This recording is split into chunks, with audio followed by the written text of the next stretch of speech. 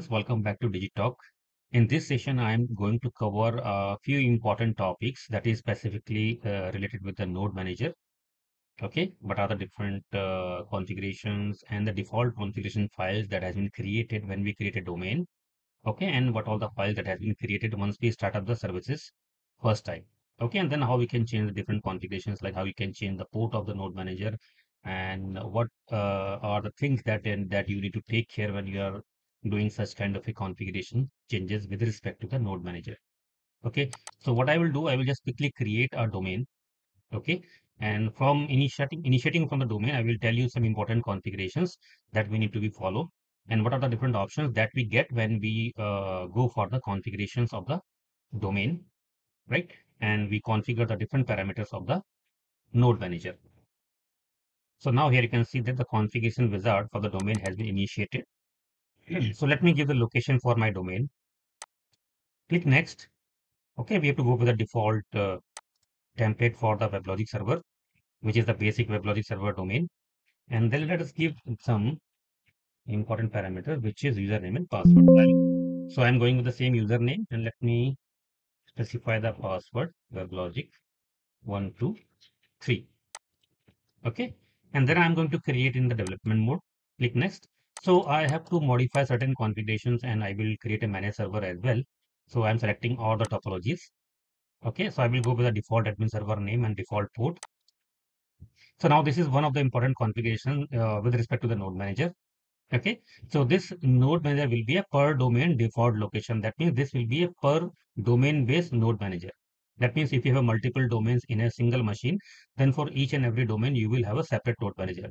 Okay, so in the earlier versions of the WebLogic, okay, prior to 11G and some sort of versions of 11G, there was a single node manager for the host. That means there were only one node manager running on the host, and then irrespective of the number of domain you have in that particular host. Okay, and that node manager was controlling all of the domains that you have in that particular host. Okay, but now from 12C onwards, we have a feature where every domain will have own node manager, and the configuration will reside inside the domain of the that particular uh, node manager and the domain, right? So here we will specify the username and password for the node manager. Okay, so let me give the same username and password which I have given for the admin server. So this is the best practice that we follow. Okay, and then let me add a managed server. I will go with the default name and default port. Select next. I am not going to create any cluster. Next, so server table I will skip. Machine, let me add a machine. So I will go with the default name. It will be run on localhost, and then port I will go with the default 5556. Okay, and then what I will do, I will assign this to my machine. Okay, so next there is nothing required for virtual targets. There is nothing for partitions. So this is the configuration that we have in our domain. We will have a managed server which we have assigned to the machine. Right? Let me click on create. Okay, so it will take some time to create the domain. Okay, and after that, what we will do, I will show you certain configurations that is specific to the node manager. Right, so now you can see the domain is created. So let me go to the domain location. So this is the domain that I have created, right? And now if I look at the configurations as of now inside the domain, so here you will have a folder called node manager. So this is also called the node manager home, which is inside the domain. If I click on the node manager, then you can see that node manager.properties file is there along with the node manager.domain. So if I open the node manager.domains, okay, then it will show you the location of your domain. So that means this file contains the information of a domain that will be controlled by this particular node manager. Okay.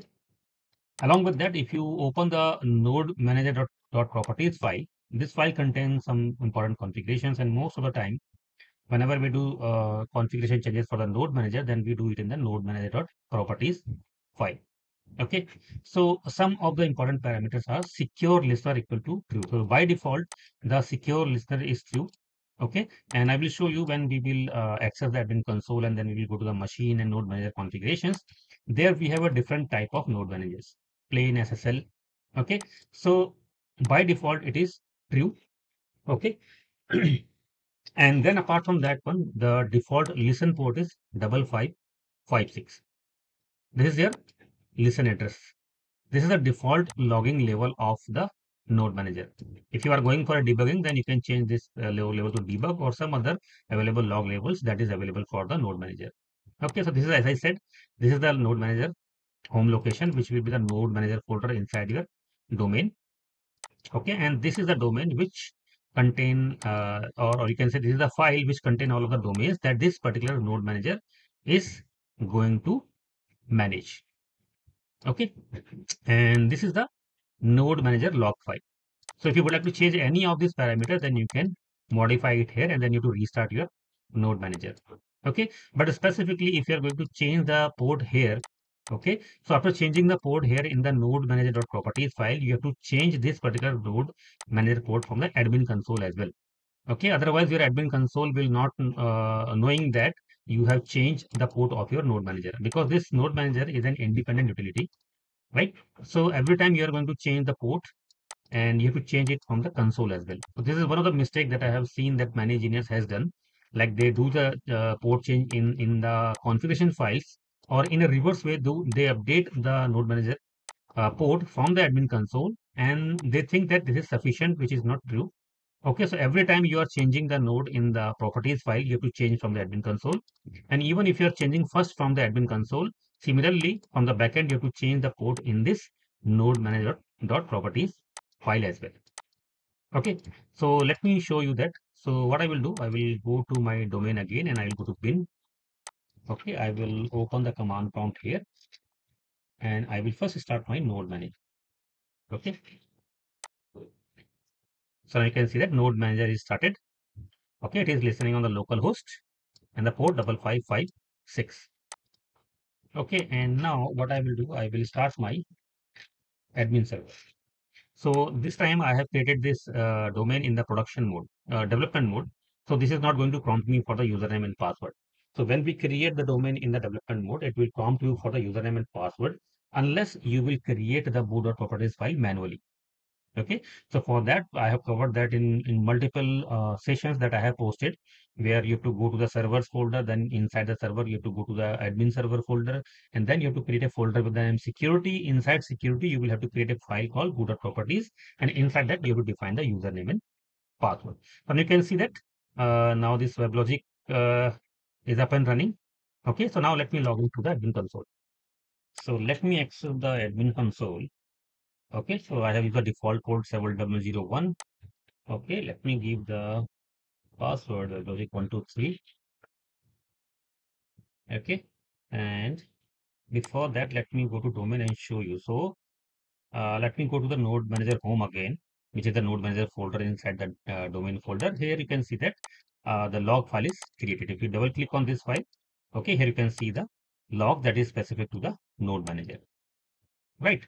And along with that, it will create some log and ID file as well that is specifically associated with the node manager. Okay, so now let me go to the admin console. Okay, so now here if I go to the environments and then I will go to the machine, right? So this is the machine that we have created. Click on machine. Okay, and then click on node manager. Okay, so now here you can see that this is the local host and this is the port we have in same in the configuration file as well, right?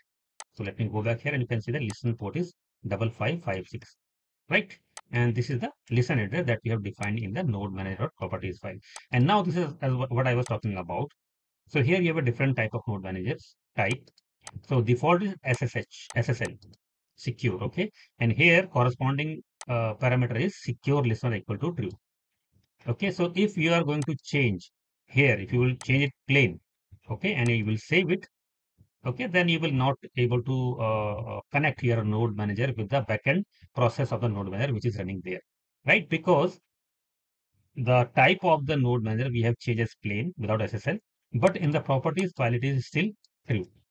Okay, so if I go to the monitoring, then you can see that it is inactive. It is showing it inactive. However, this node manager is running in the background, right? This is running here, but your console is saying it is inactive or it is giving some exception, right? And the reason is that we have changed it to plain. So if you would like to use the plain type as plain, because some of the client use the plain type of node manager. They don't want to have SSL in place, secure communication in place, because this node manager is completely internal in the intranet, right? For certain reasons, if they need to run it without secure listener, then they can change it to plain. But after changing it to plain, what you have to do, you have to change this to false as well. Okay, so once you will make it false and restart the node manager, then again you can able to test the connection. So let me show you as this as well. So if I change it as false, okay, secure listener equal to false, and what I will do after that, I will restart the node manager. Okay, so let me restart. It is restarted. Okay, and let me go back and check. Now you can see that it is reachable. Okay, why it is reachable? Because now the configuration we have made is plain. Okay, and in the corresponding secure listener we have changed as false, right? So this is how we deal with the secure listener in the node manager and the corresponding configuration on the console, right? And again, suppose if you are going to change the port to change, like suppose that I will give it 5557. Okay, if I will save it, okay, our backend node manager is running on the port 5556, right? And what I have done, I have changed the configuration, or you can say I have changed the port number from the console as 5557. Then again, it is going to tell you that your node manager is inactive and it is not running, right? Why? Because from the console we have changed the port to 5557. However, the backend we have the port as 5556. So what I will do, let me change it to 5557. Let me save it. And let me again restart my node manager. Okay, so now you can see that it is started on port 5557. And if I go back to the console now, you can see it is reachable, right? Similarly, if you are going to do the configuration in the reverse order, that means if suppose, let me change the port here. If I will change the port in the configuration file 5556, and let me restart the node manager here again. Okay, so now you can see that now my node manager is running on port 5556. I haven't changed the port from the admin console, but what I have done, I have changed the port in the only configuration file, which is node manager.properties file. Now, if I will go back again to the console and I will look for the monitoring status, okay, it will show me inactive, right? Because our port here is 5557, but in the backend we have changed it to 5556 and restarted the node manager, but we haven't changed it from the console. So if I will change it 5556 here, okay, then it will be reachable, right? So this is how we deal with the different important parameters of the node manager while we do the configuration of the domain. And after starting the domain, what is the important configuration file? Okay, and what are the important parameters that we configure and how we configure that, right? And apart from that, I'm sure you are aware about that one. If you are not, then let me explain you that as well.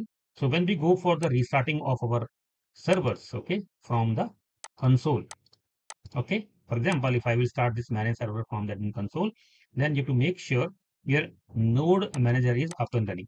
Okay, if your node manager is down, you will not able to start the server from the admin console, irrespective of whether where the server is running. Okay, most of the guys are also confused here. Okay, that node manager is only used to control the remote managed servers, that is which is running on some different servers in the horizontal clustering. However, it is not true. The fact is, if you would like to start the your managed server from the this admin console, then your node manager should be up and running even on the host where your admin server is running, and managed server is also on the same host. For example, here you can see that this managed server is on the same local host, right? And if I will try to start it, okay, now you can see the error that I will get here. So what I have done, I have stopped my node manager in the background. Okay, so it is not running as of now. So you can see that node manager associated with the machine is not reachable. That means you need the node manager on each and every machine to be up and running if you would like to start your managed servers with the help of console. So now if I will go to start it again, so it will take some time and then it will get start. It will not give me any error. Why? Because I have started my node manager. Okay, so that means it will start and after it will come to running mode after some time. Okay, but different condition is another way. If you go to start your manage server with the help of script, which is there inside your domain, right? If I go to the domain and the bin folder, so here you have a script called start managed server. Okay, this is a start managed weblogic.cmd.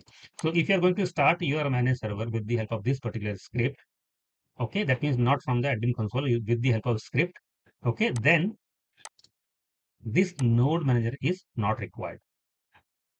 Let me show you that as well. So now this is running. What I will do, I will force shut down this server. Okay. And after force shutdown, what I will do, I will stop my node manager. Okay. Now it is down. So in between, this node manager has shut down the managed servers. Otherwise, this could have been failed. Okay. So let me see the status force suspending. It is still in the force suspending. Okay. So this is one of the error that we have encountered. Okay. You can say it is a learning. What I have done, it was stopping their node manager was stopping the managed server. And what I have done, I have killed that particular server from the backend. Okay. So let me see. Right. It is shut down. So by the time I have killed my node manager, it has shut down the server. Now you can see the status in the node manager log file. Server was shut down normally. Right. So now what I will do, I can start my server with the help of start manage weblogic.cmd as well. Right. And then I have to give the name of my manage server. This is the command. And then I have to give the admin server. Okay. Okay. So I have to give this is a window machine. So I am going to give /. And you can see that server is getting started. So this is a managed server. So I have to give here the username and password. Okay. So now you can see that server is starting. So as of now, our node manager is not running. Okay. And now you can see that server is up and running. So let me go to the console and show you.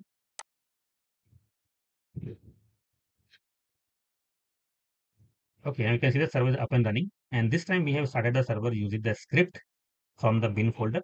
And as of now, our node manager is not running. If I show you the status, that means it's inactive, right? So that means when we are starting the servers with the help of admin console, then node manager is must. And when we started using the script, then node manager is not required, right? So this is all about a few important configurations and considerations with respect to the node manager. Thank you.